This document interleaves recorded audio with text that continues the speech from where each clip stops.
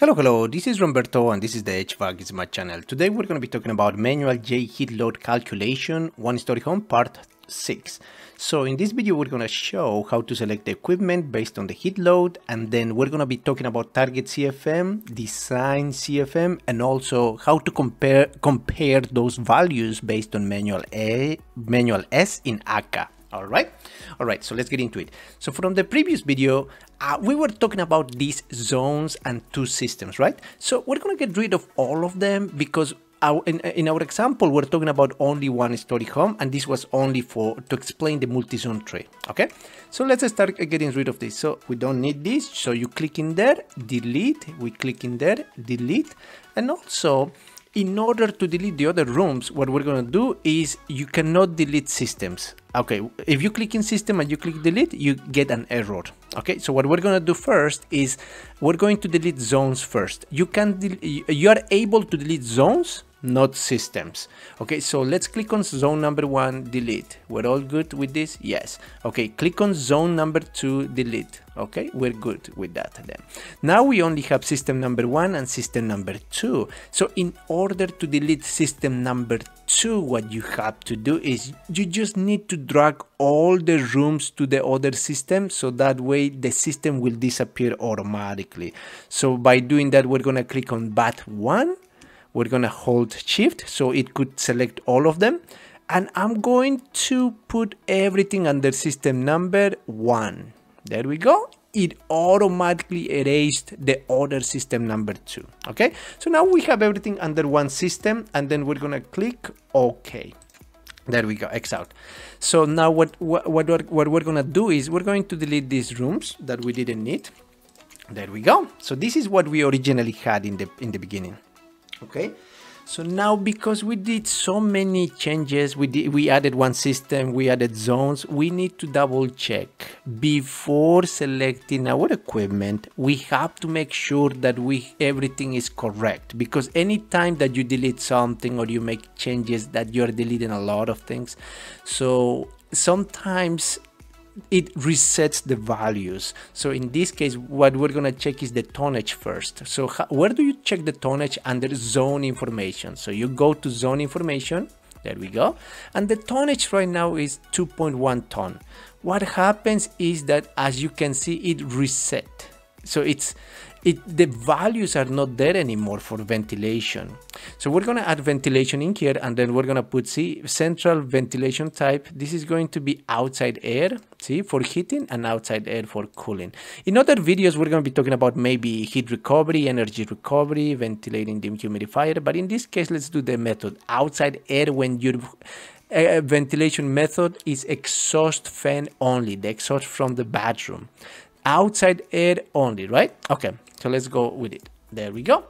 So now what we're going to do in here is also put the number of bedrooms. As you can see in here, the number of bedrooms are 1, 2, 3 bedrooms. So let's go back to the zone information, and the number of bedrooms are 3. So the way you can change that under number of bedroom is you click in there and you hit F8. Then we're going to override it, 3. There we go. Now you're going to be able also to select the ASHRAE ventilation, 62.2, 2010. You have the options 2013, 2014. It gives you more ventilation, 2019, depending on your jurisdiction. Okay.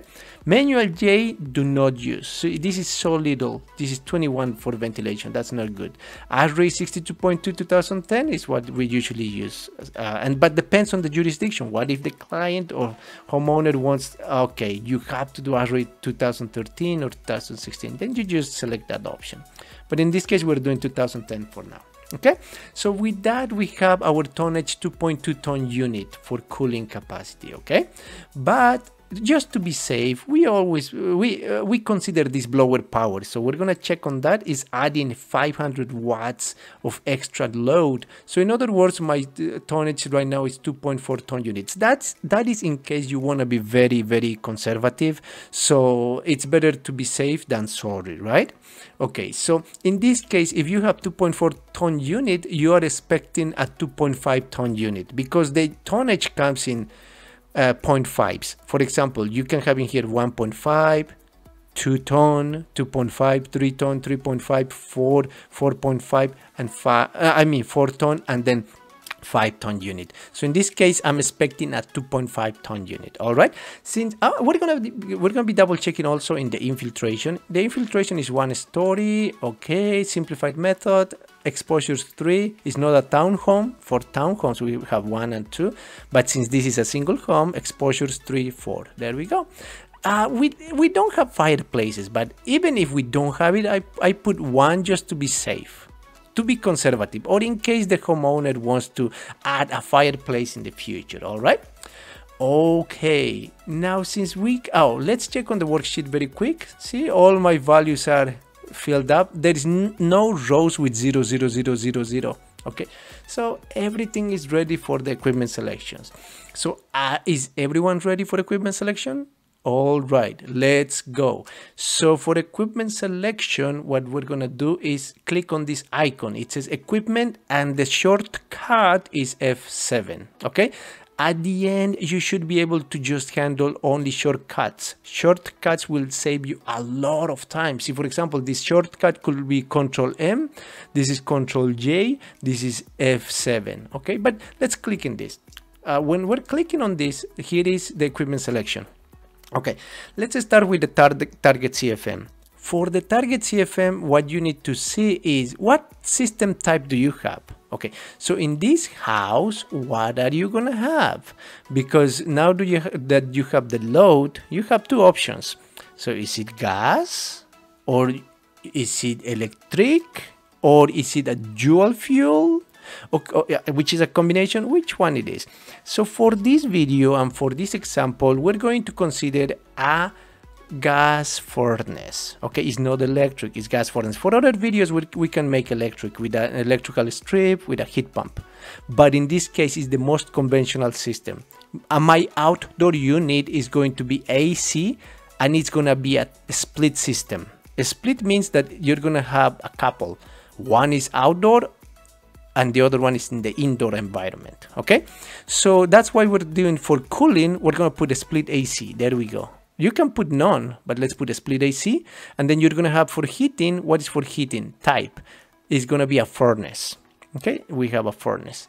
But sometimes whenever you wanna have electric, instead of natural gas, you're gonna put electricity, right? There we go. But now what electricity, there we go, electric furnace. It gives you already the option in here, but we're choosing natural gas for now. Okay, there we go. So for system type, cooling, split AC, heating, furnace, and fuel, natural gas. Water heating is not important right now because we're only talking about the air conditioning system. Okay, but now what we have to do, we go to data. I usually don't fill this out because this is estimating initial cost, financing. We don't do that. Features, we can put in here some description of the units or whatever, right? But I usually don't. We don't worry about that. And gas water heater, we don't worry about that. In fact, what if we do this? None. There we go. If you put none in water heater, then you will not have that tab.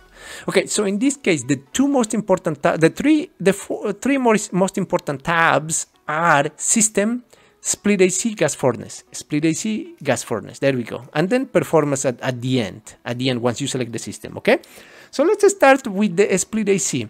When you go to the tab split AC, automatically you need to think about targets. What is your target CFM? Okay, everything is targeting here, as you can see. Where do you start with targets? As you can see in here, it says target capacities. Your target cooling capacity is for sensible this and for latent this. Okay, see, you have your target capacities.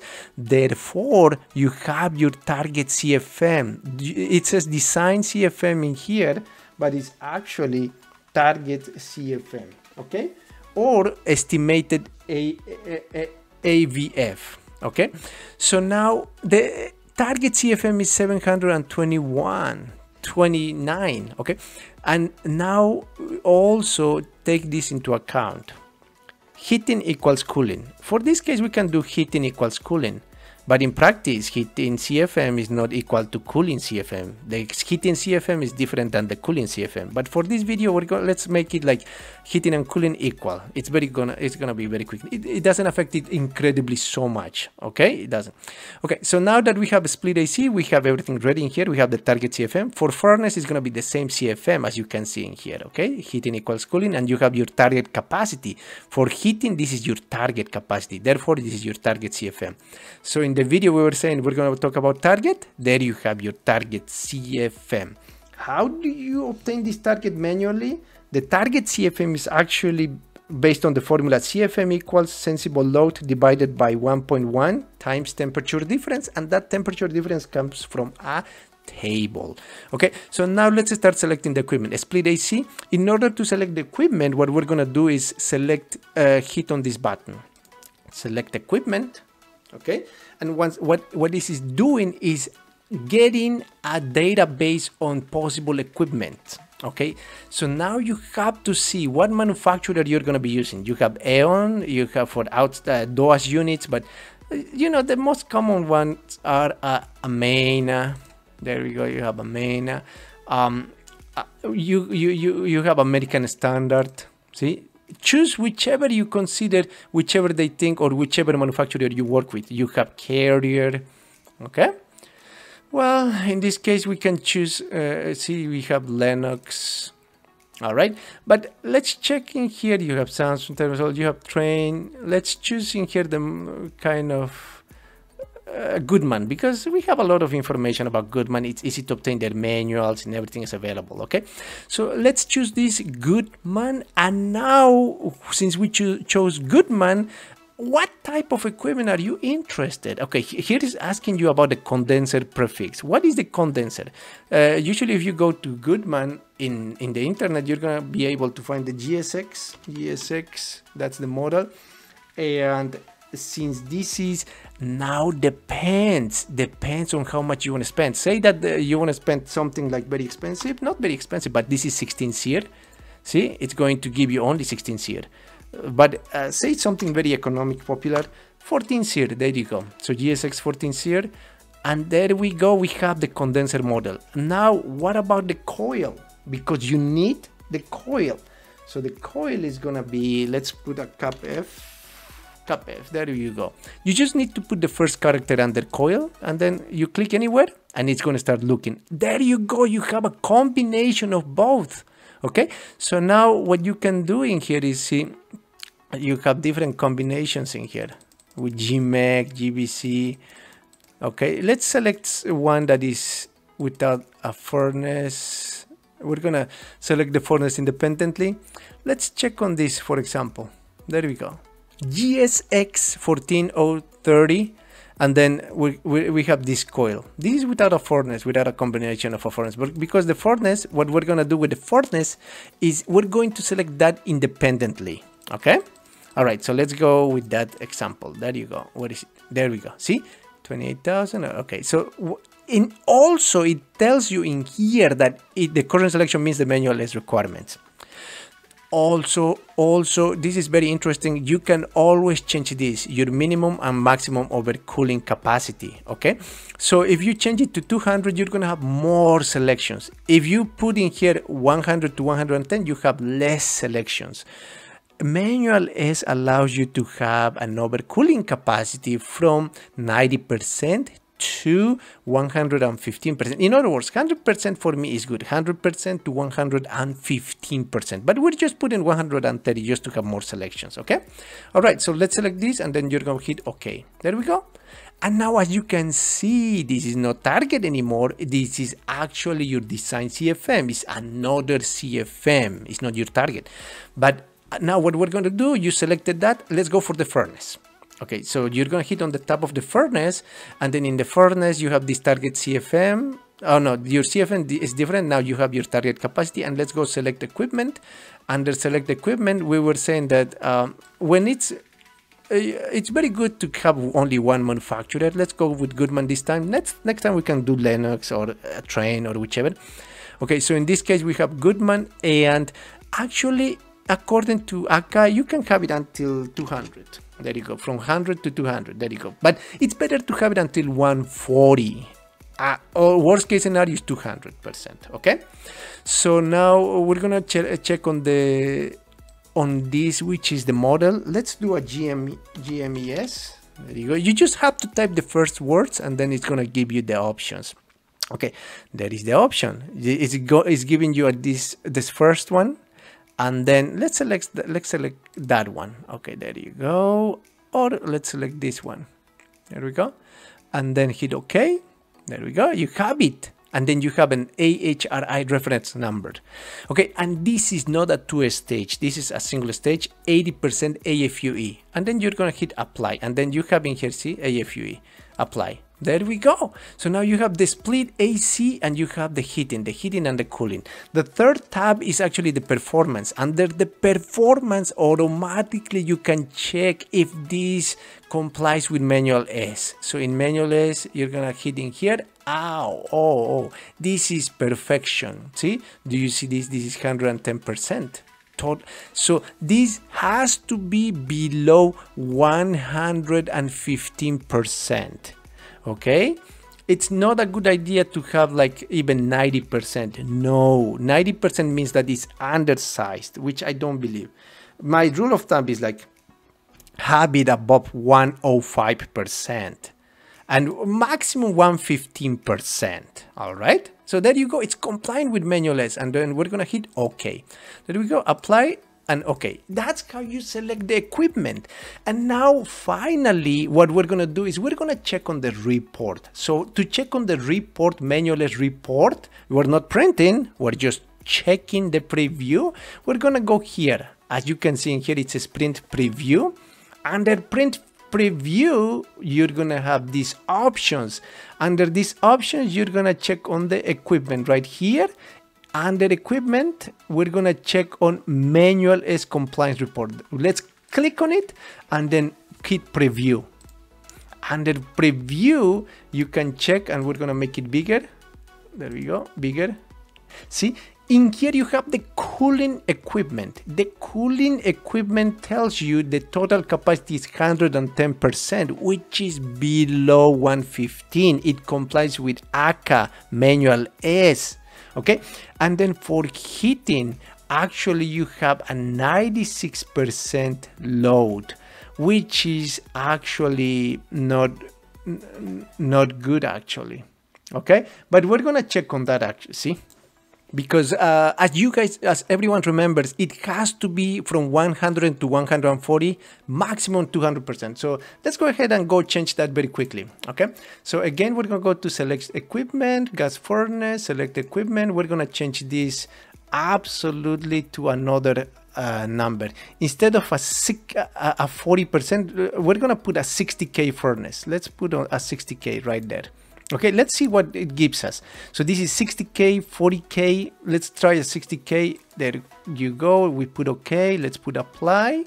And then let's see what's our performance is still going to be good because this is based on the condenser C109, which is still good, below 115 for cooling.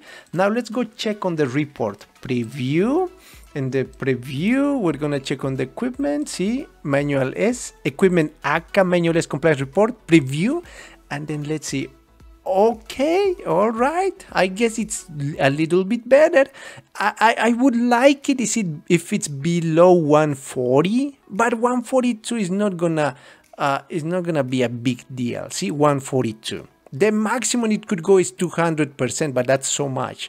But ACA recommends from 100 to 140.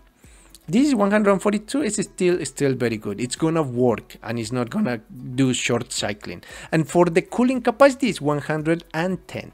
And once you are ready, you can always print this out, this report, and then everything would be ready. Okay. So I hope you enjoyed this video, and leave any comment that you might think. You can put this is a great video, Roberto, or whatever you want. Okay, so, and also share this with anyone else. Well, I'll see you in the next video. Thank you very much.